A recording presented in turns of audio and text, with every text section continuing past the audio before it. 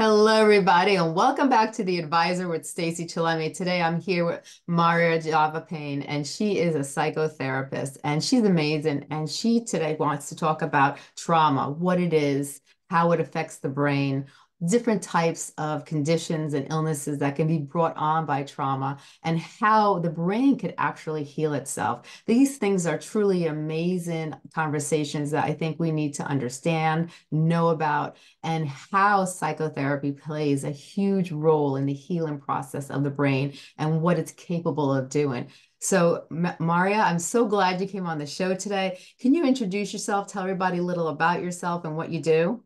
Sure. Yeah. Hi, everyone. I'm a somatic psychotherapist. I'm currently based in Minneapolis, Minnesota, in the United States. At this point in time, have my own private practice. So I see people for really deep healing work related to trauma and addiction. I'm a clinical social worker and also a licensed alcohol and drug counselor working with a wide range of conditions, but specifically really focused on PTSD and complex PTSD, racial trauma, generational and ancestral work.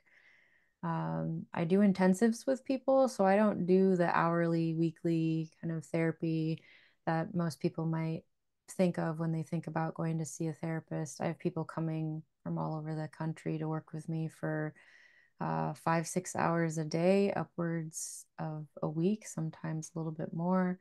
So we do about 30 hours of therapy in one week and really get to the roots of what people are navigating and helping them heal instead of spreading it over a long period of time. So it seems to fit a niche for people that are wanting to just be done with carrying around the heavy backpack full of rocks. Yeah. I'm also an international brain spotting trainer, so we'll talk a little bit about brain spotting today, but I teach clinicians all over the world on how to utilize this somatic psychotherapy method that really rapidly helps heal from trauma, heal from stress conditions, and really helping to get back into the connection with the body and the brain and turning on the connection with the nervous system so that people can heal. So I also practice using psychedelic assisted therapy. I'm a certified breathwork practitioner. I'm also a shamanic practitioner. So I blend a lot of different tools. And I was telling Stacey before we got started that I don't swim in the kiddie end of the pool. So most people who come and work with me are ready to go there and um, take a deep dive. So it's a little bit about me. I love it. Now, what exactly is trauma? Because that's a word that has a broad range, and everybody has their own definition of what they think trauma is. From a psychotherapist point of view, what is trauma? Yeah, so trauma is something that overwhelms the nervous system, and it can be a result of not enough of something, too much, so too soon, too fast, right? Like things that the body and the mind aren't not able to manage. And so this experience of overwhelm happens, and the system sort of loses connection to the resources it has to navigate a stressful experience. The other huge piece to trauma is isolation. It has an essence of isolation within it. So when we experience something traumatic, we often feel alone in it or disconnected from other people. And then how people respond to the trauma can almost be like an insult to injury, because many of us don't know what to do when someone has experienced something really challenging or difficult. And it doesn't even have to be something, you know, what we might see, like you might think of a car accident or illness or a natural disaster as something as traumatic, which they are, but there's much more of what we call developmental trauma, inside living inside of us. And that has to do with how we were raised, how we were emotionally tended to or not. And if we experienced a sense of secure connection to our caregivers who could then reflect that and help our nervous system build that sense of inner security. So many of us are dealing with attachment wounds, right? And that is significant in our world and our culture that we've forgotten how to take care of ourselves and relate to one another, and traumatic experiences that happen cause us to shut down, so then we have a harder time taking care of our kids and relating and having open connections, because we feel if we close down it'll be safer that way. But ultimately what kept us alive at one point, the ways that we managed a situation keeps us from living eventually. So So when a person goes through different types of, because it could be caused by stress itself. It can, like you said, it doesn't have to have become, it doesn't have to be a traumatic event like a car accident or hitting your head abruptly. It could be from many things, anything that's traumatic in your life that's kind of set you off, and you don't know how to deal with could actually be, a sense of the definition trauma, right, correct? it's a stressful experience that you without outside resources can't bring yourself down back into what we would call homeostasis if we're looking at it from a scientific point of view. Now, how does a psychotherapist help somebody that is dealing with a traumatic trauma in their life that they are unable to deal with on themselves? How Mm-hmm. could a psychotherapist help them? Mm-hmm. So I think it depends, first of all, on the type of psychotherapy. Um, like I mentioned, I'm a somatic psychotherapist, so everything I do orients people back to their bodies. Hmm. And it's important to remember that our emotions are of the body, they're not of the mind. Right. Um, we've had this really interesting sort of Western purview that our thoughts, our emotions, everything is in the head, right? And so talk therapy has been the Western way of helping someone with a mental illness or condition or trauma for much of the history of psychotherapy in the United States, in the Western world. But over the last 20 to 40 years, we are getting more information through neuroscience and returning to the roots of the body, to recognize that trauma is held in the body. It's not held in your mind. Your mind is reflecting something that your body is holding. So, in the way that somatic psychotherapists do this work, is that if you were to come into my office, Stacey, and say, I'm having a really difficult time with a relationship, right? And every time I get into a conversation with this person, I feel really sad, really irritated and angry. I would say, okay, where do you notice that? Where do you Hmm. notice that inside of you, this anger, this anxiety, this irritation? And maybe you would tell me I feel it in my chest, or I feel like I'm clenching my jaw, or my hands are turning into fists. And so Yeah. what I would do is have you really notice the sensations of that and become attuned to you holding a really secure, grounded, loving, compassionate space that is the opposite of trauma, right? Yeah. It's a sense of safety and attunement and connection. So we would then guide you to notice those sensations. And as you start to notice your inner experience, the experience begins to change because the body starts to metabolize the emotions when it senses, oh, it's safe now, it's okay. Or I have someone here that's listening to me. So then we can move and metabolize those survival energies that are there. That's what the tight jaw and the tension in the chest. It's like preparing for a fight, flight, freeze, fawn, or collapse response. Those are all ways that the nervous system reacts to stress or trauma. And as we move those things out of your nervous system, then you're going to have so much more room to do the problem solving and the thinking about how to tend to this relationship. So your space will sort of be freed up. It's like clearing out the hard drive a little bit so that you can add some new techniques and skills to resolve the issue. But when we're emotionally charged or activated, it's really hard to think straight, right? Yeah.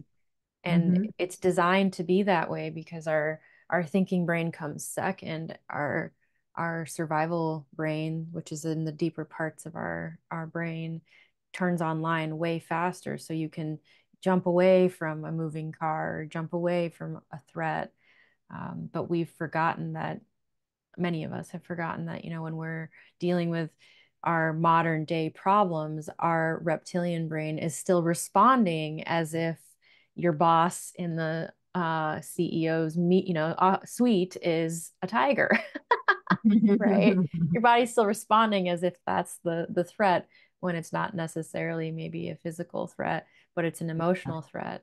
The brain can't really tell the difference between an emotional and a physical threat. It's just a threat, and it will Yeah. mobilize those survival energies in order to keep you safe. So, um, I also use brain spotting. So, brain spotting and other somatic techniques, but primarily brain spotting. And it's a modality that uses eye positions to get access to the physical or visceral sensations. So, again, using you as an example, if you were telling me you were having, whatever issue it was, I would say, okay, I want you to just notice the sensations. And then I would use a pointer like this, where it's like an extendable pointer you would use for teaching or pointing at a whiteboard or something. And we're going to go across your line of sight, and we're going to look for an eye position where, Stacey, you would say, oh my gosh, right there, I feel even more tension in my jaw, or I feel even Right. more tension in my chest or my hands. And then I would invite you to keep your eyes at that spot. And what Mhm. it does is it helps you focus and anchor into that subcortical region of the brain that's holding the trauma. We're accessing the neural networks of where that experience, information, or memory lives. Our eyes are literally an extension of our brain. So the brain Yes. uses our eyes to scan for information when we're looking at things out in the world. But if you've ever daydreamed, right, and you were staring off into space as you were thinking deeply about something, that was a brain spot. Your brain was holding on that spot as you were pulling up that information so you could focus on it. So brain spotting harnesses that power of the eyes and helps on a very deep level to reorganize and rewire traumatic experiences. I like that.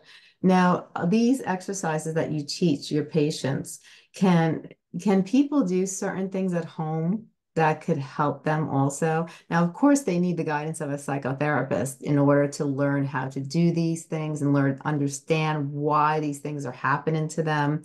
But if a person finds themselves at home and they find themselves either in a panicky mode or a very stressful mode and they don't know how to handle it at that moment, so nothing negative happens to them. Is there some simple exercises that they can, Mhm.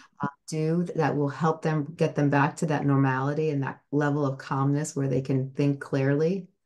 Yeah, there's a few things I could share on air right now that might be useful. And um, I also want to say, like, it's not medical advice, so do it at your own risk. But um, if you have really difficult traumatic experiences that you're holding, I would recommend doing this work with a clinician or someone that you trust. But there's little tools really about nervous system regulation and how we can learn to regulate ourselves. So I'll give you an example. I just left an appointment about an hour ago that was really troublesome for me. And right Mhm. at the end of the appointment, there was an exchange that happened that really caught me off guard. And I Mhm. felt myself getting kind of sick to my stomach. And I'm like, oh, that's not what I was expecting. And so I had a 45-minute drive before I got here to log in to be with you. And I was holding one hand on my belly and one hand on my chest. And just breathing and feeling the pressure, gentle pressure of my hand on my belly and my hand on my chest, and saying kind things to myself to help kind of the inner child that got hurt in that exchange. And Yeah. saying, I love you, I'm right here. Even though you're feeling scared right now, it's okay, I'm right here.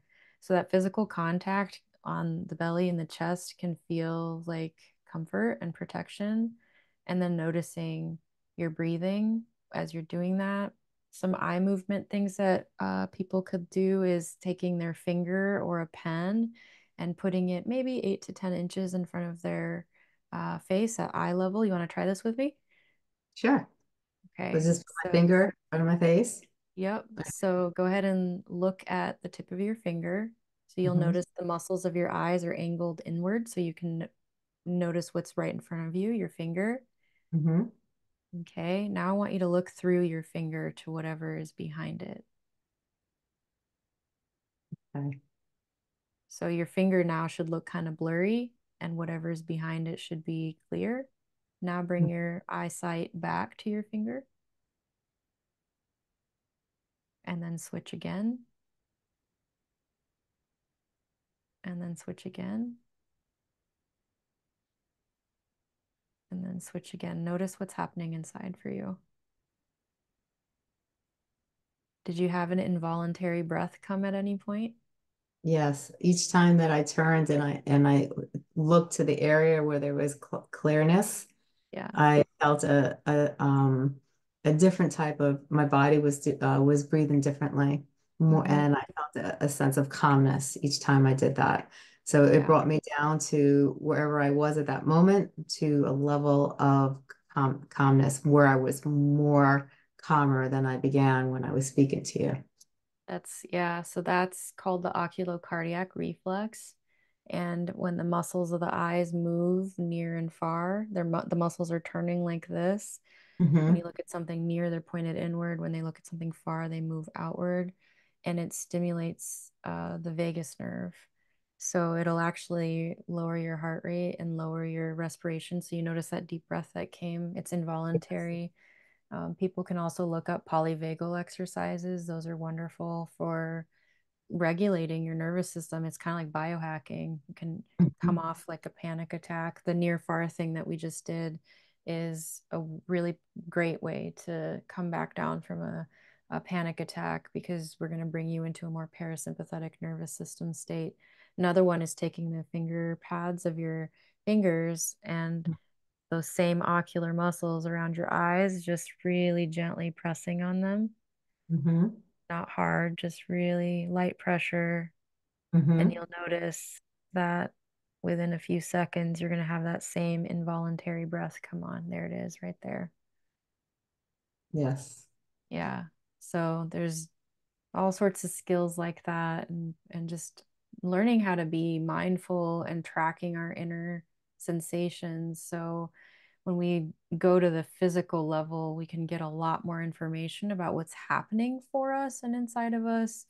And then we can make more choices because we have more information versus like, you get activated or triggered by something in your life and then we react, right? Yeah. And then that often causes more problems because of the reactivity.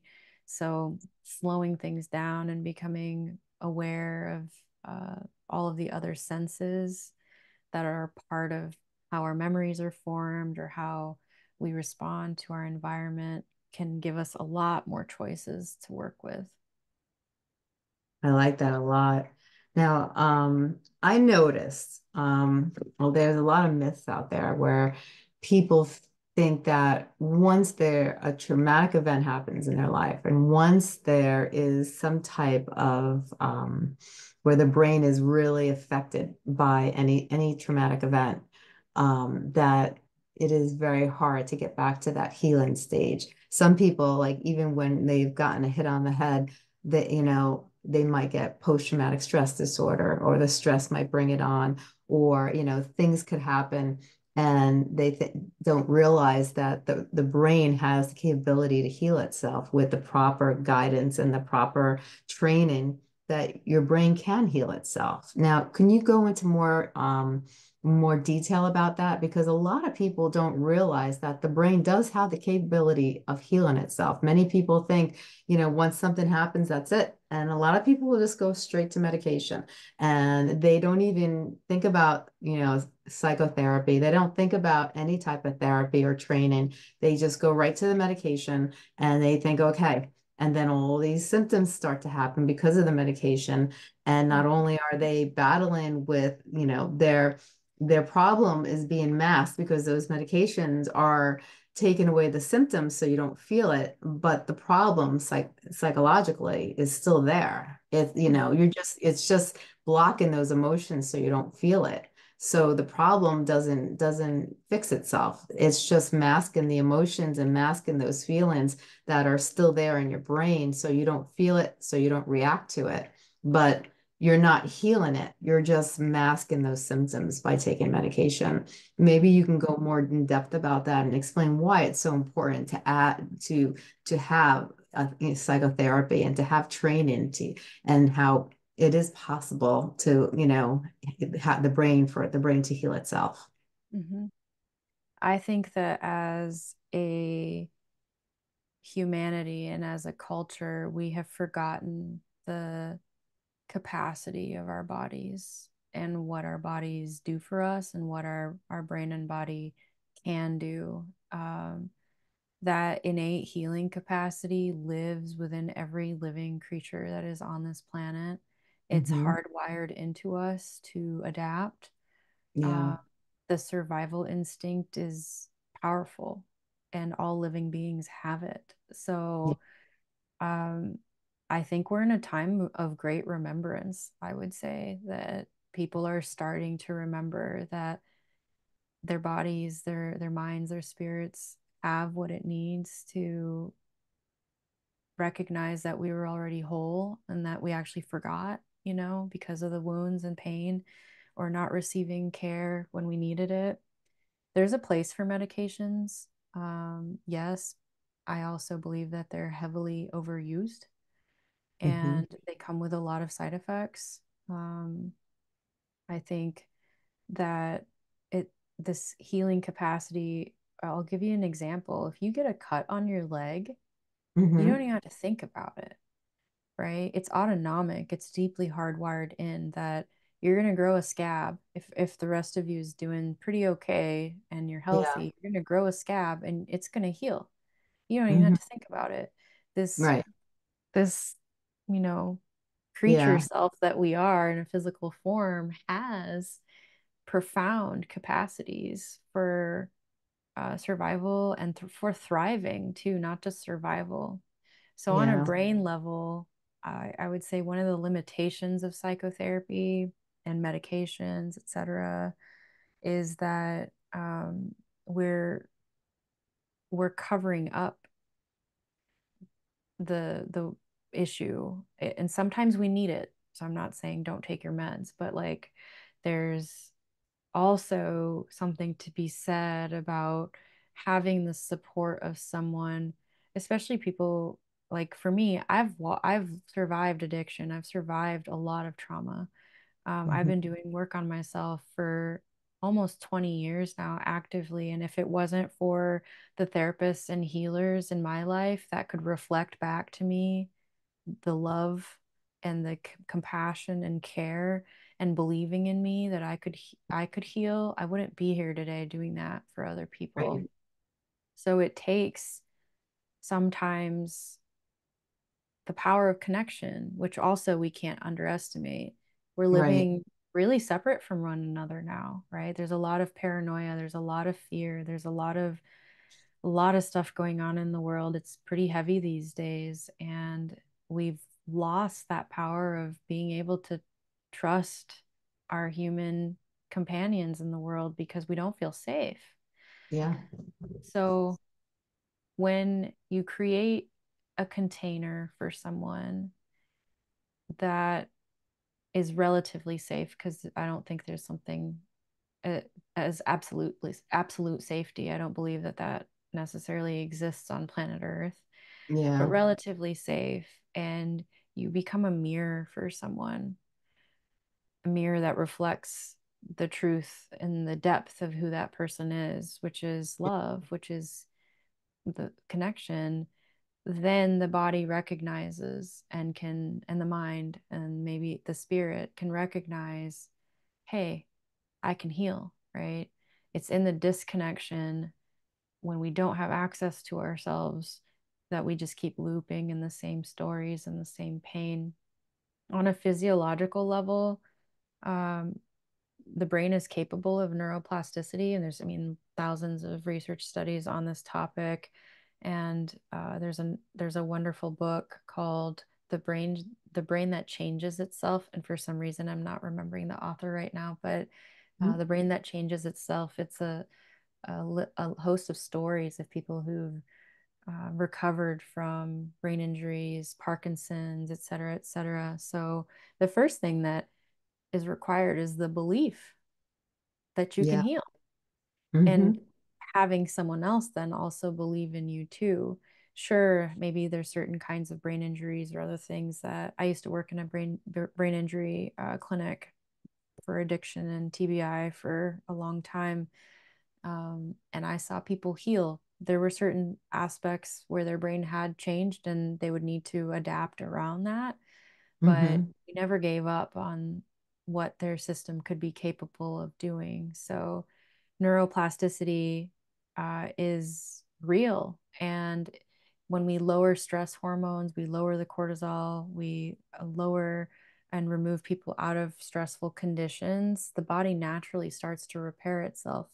Yeah. Furthermore, if you add nutrition, if you add um, exercises, that, all those things, you are setting yourself up for success. And so that's what I try to do with people, is looking at it from a lot of different angles and figuring out, in collaboration with a lot of other providers that they might be working with, what does this person need in Yes. order to be whole again. I like that. I like that a lot.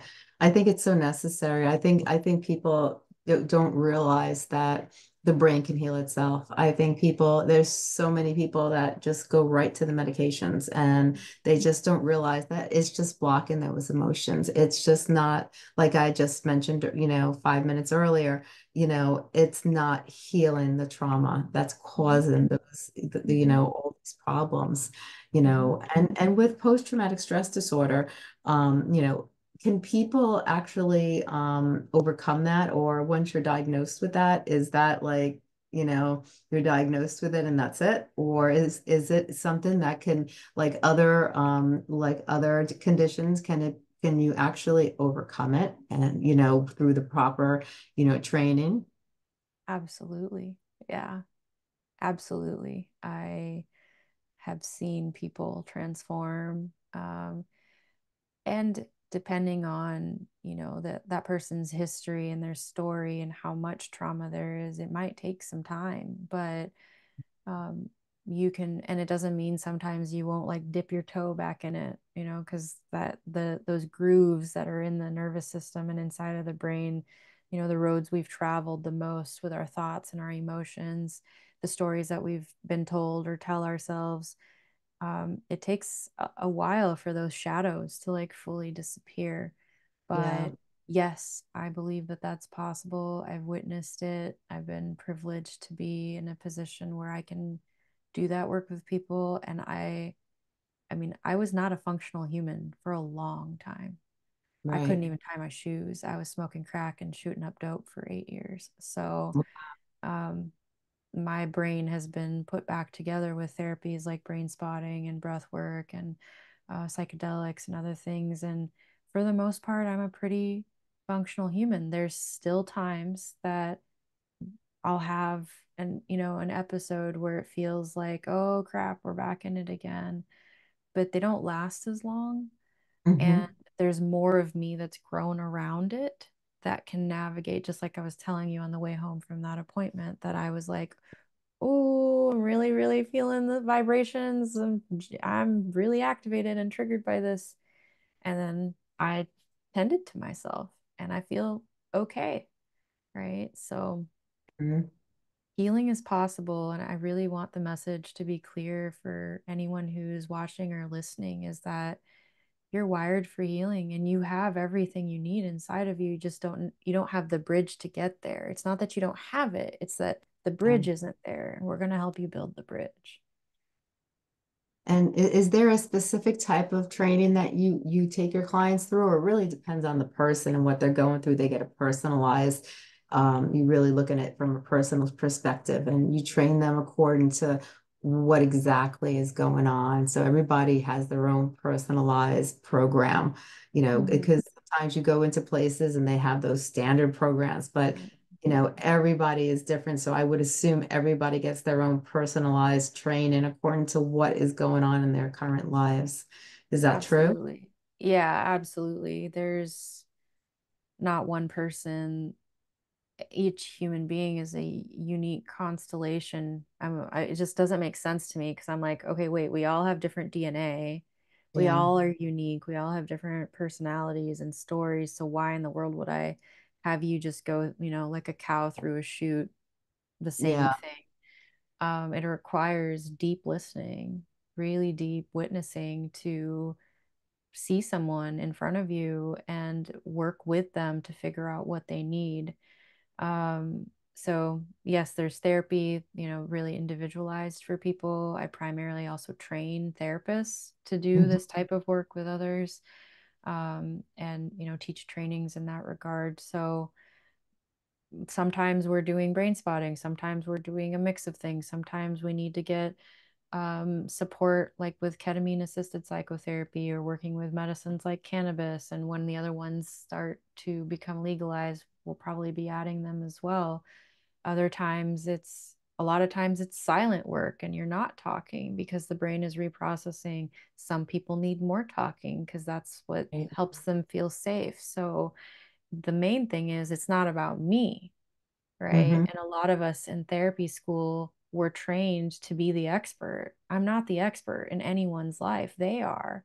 Yeah. So there's a unlearning that when I teach people, we have to go back to being humble and we have to go back to being in uncertainty because you don't know everything that lives inside of someone. And what we want to do is help their nervous system take us where it needs to go at the pace that Yes. it's ready to go at versus what I think it wants to do. So it's it has to be unique for people to feel truly seen, right? And see them in the totality of who they are.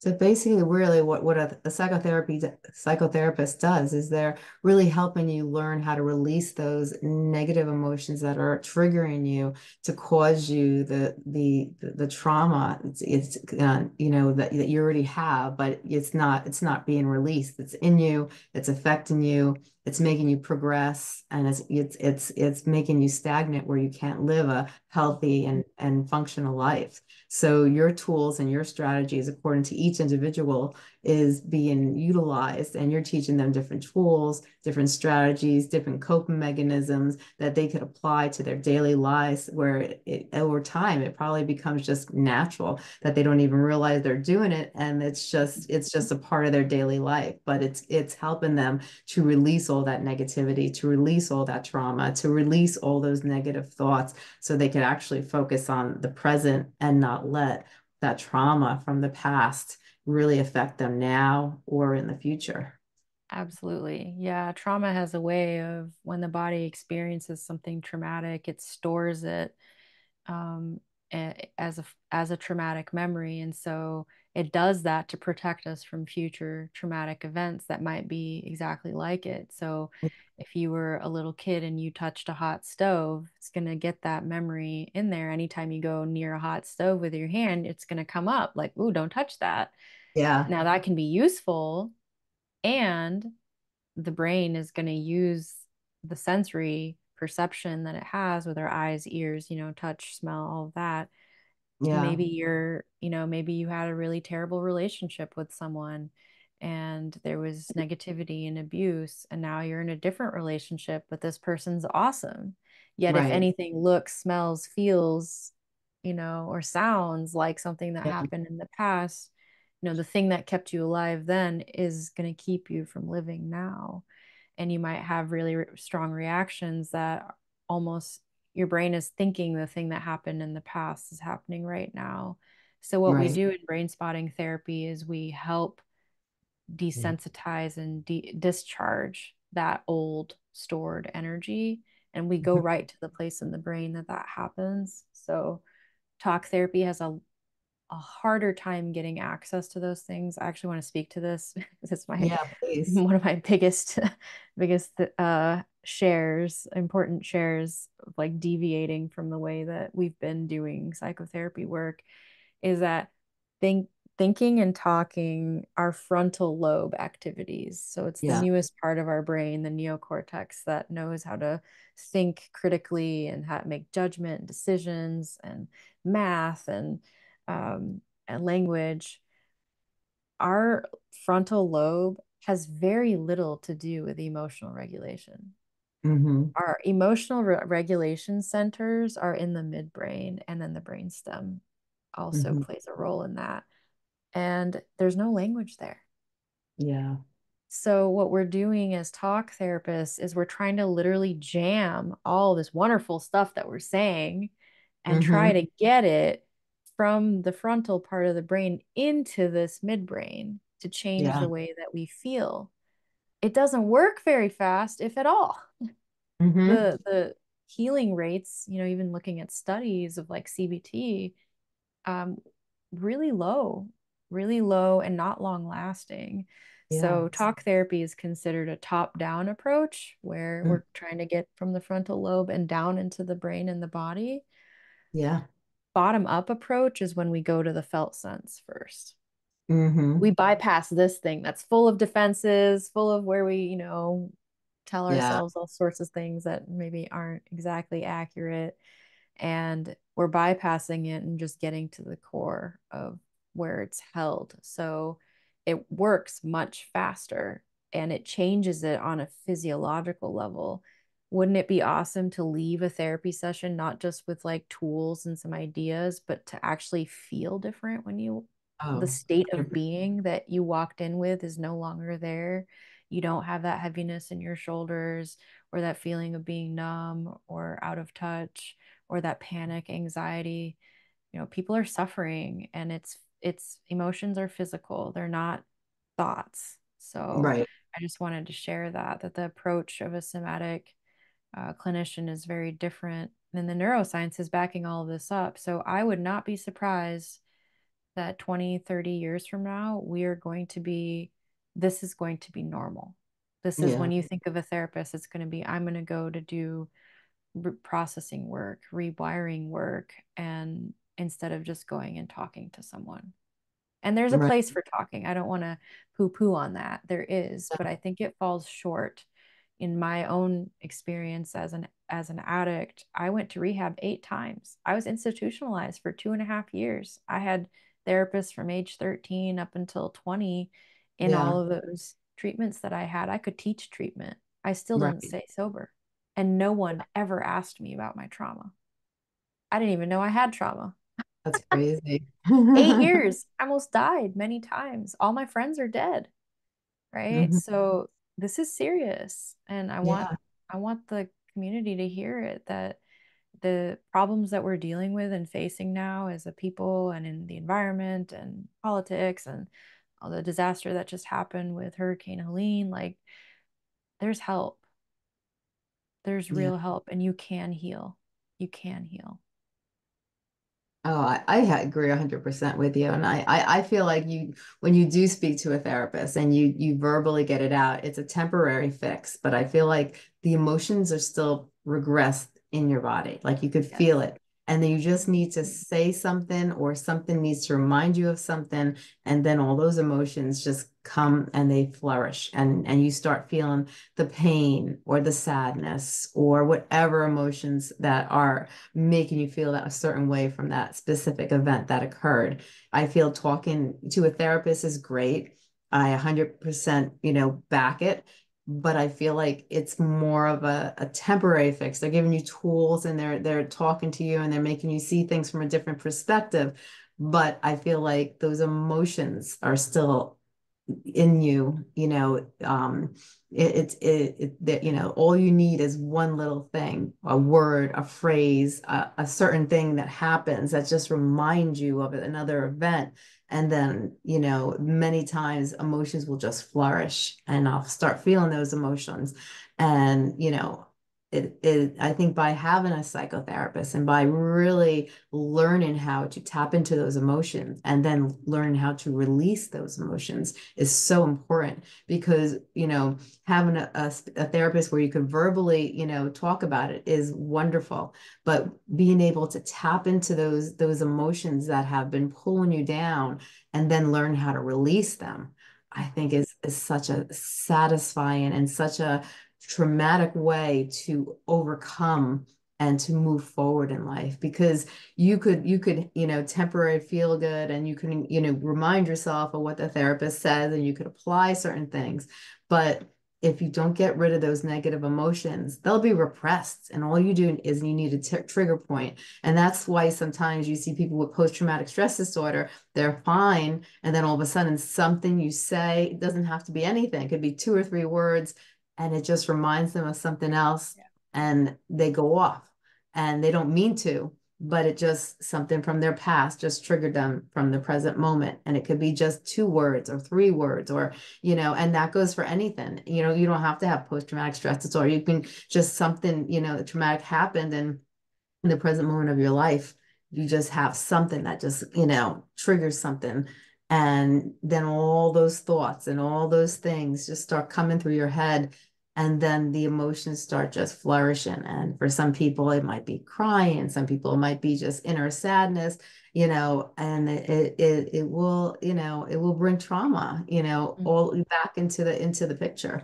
So I think psychotherapy is definitely something that people should be aware of. I don't think everybody knows what a psychotherapist does. I don't think it's heard enough. You hear the word therapist all the time, but when do it's kind of like the word epilepsy. You don't hear it very much, psychotherapist, you hear it here and there, but how many people really know about it? And they Mhm. need to know more about it, because it's such an important, job for a psychotherapist to be able to teach someone how to release those emotions. I think is so important, because that's really, if you could release those emotions, and you can learn, if they come back, you can learn how to get rid of them. It's a game changer in your whole life. It's a total game changer, I think. Yeah, absolutely. I mean, psychotherapists, we're not first responders a lot of the time, we're secondary responders Hmm. to things that are happening, in our communities and in people's lives. And I think it is an under aware role. And also access is difficult in a lot of places. And for a lot of people, I wish that a lot of the things that we do with our clients were taught in schools and taught from a really young age. I think we would be living in a very different world if that were the case, because what we're sometimes what I'm doing in my office feels like I'm just teaching people how to be human Yeah. and like honor their humanness and Yeah. learn to be okay with that. But yeah, it's a sacred space that we hold, and there's lots of ways for healing. There's not just psychotherapy. I've Right. experienced in my own life beautiful, incredible healers from different paths and different walks of life that can do things that I don't do, and fill a really necessary space in the world. With all the things that are going on, more of us are needed, I think. Oh, 100%. Now, if you had to take today's conversation and you really wanted to emphasize on some important factors, what are some things you really like to share with the listeners today that you feel that are very important, that you feel that they should be emphasized? Mm-hmm. I number one want to reiterate that your body knows how to heal, and um, that if you've been looking for healing and you haven't received it yet, that's not your fault. Hmm. It's more so that the structure and the system and the way that we do things in the field haven't necessarily caught up to Hmm. what is really necessary sometimes in healing trauma, which is brain and body focus, Yeah. and adding the element of deeper perhaps spirituality too for those that are wanting that. So much of our system has been like medicalized, Yeah. and it's sort of sterile, right? So it's lost its like warmth or human connection. It's there, but it's harder to find. Right. So it's not your fault if you've been trying and it hasn't worked. You probably need a different kind of therapy, right? Right. And so some ideas I have is to, when you're looking for a therapist, ask someone about whether they work on themselves. Hmm. So, like, I'm not going to work with a therapist who doesn't do their own work. Yeah. It's directly correlated to how effective they will be, because it'll affect how they can relate to you. If they haven't healed their own emotional wounds or relational wounds, that's going to show up in connection with someone else. And then 100%. also look for a type of therapy that goes beyond talk therapy and Right. helps you get into the felt sense. The felt sense is old. That sensory perception system came way before language. It's Mhm. millennia old. So we want to get to where the roots are, Yeah. of these traumatic experiences, and heal them that way. And educate yourself. If you get told something about, oh, you have this condition and you're not going to get better, I would Yeah. want to call BS on that. I don't know if I can Mhm. curse on this. So I'm You being could. okay. Well, I'm calling bullshit on that. Mhm. Um, the body and the system is designed for healing. So Yeah. it's designed for adaptation. We think of adapting as like, oh, like when you go for a run, right?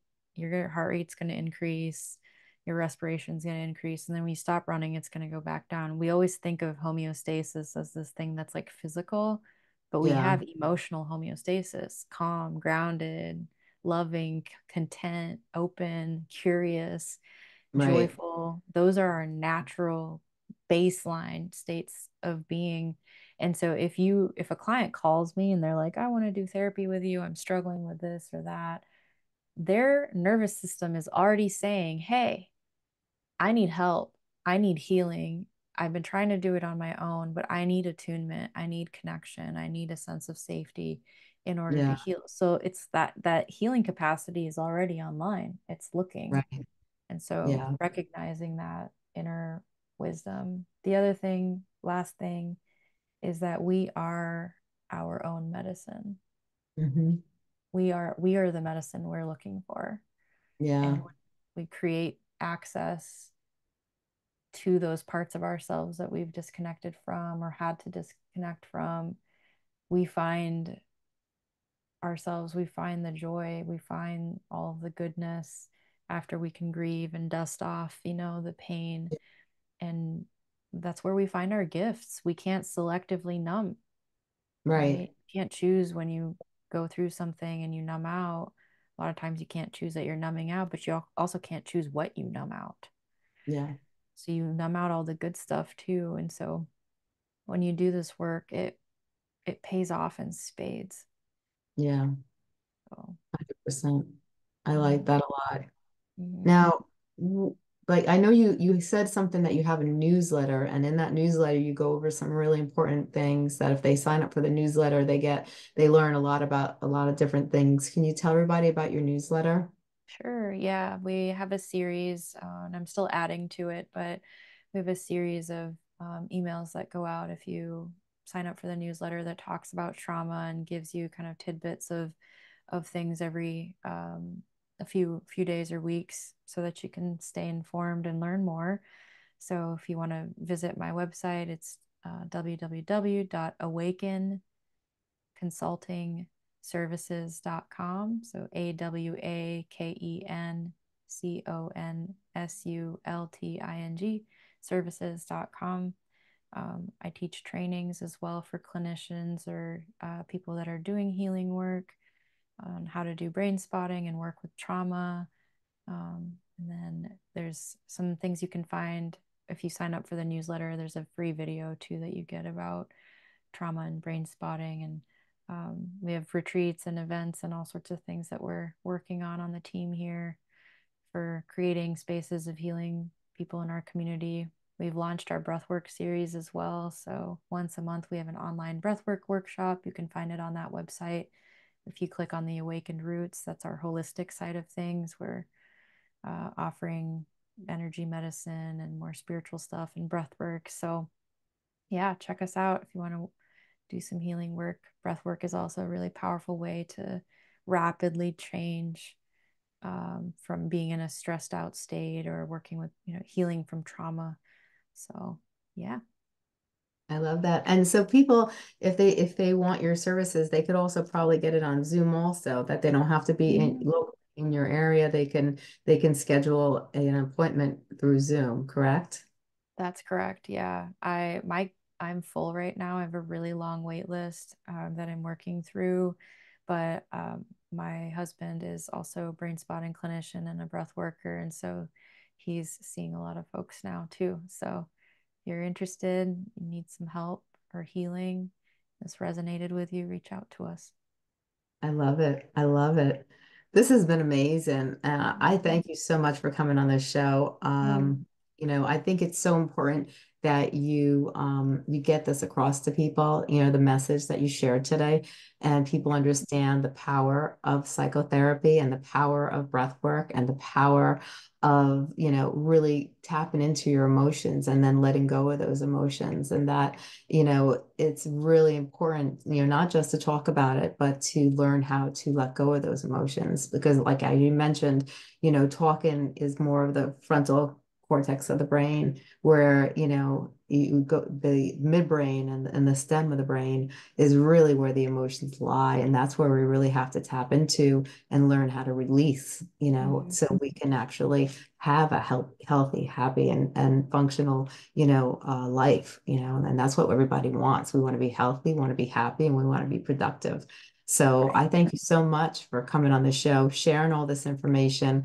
And I really do appreciate you. Thank you, Mariya, for coming on the show. I love this time together. You are an amazing woman and you have come a long way. So I give you kudos. And, you've gone through a lot, and you focused on really using everything that happened to you into making it a positive, and now you're helping so many others. So I give you kudos and thank you so much for being you. I really do. Thanks for having me. Appreciate you allowing me to express myself and share my message. Oh, you're very welcome. Well, you have a great day. You too. You too. Bye bye. Bye.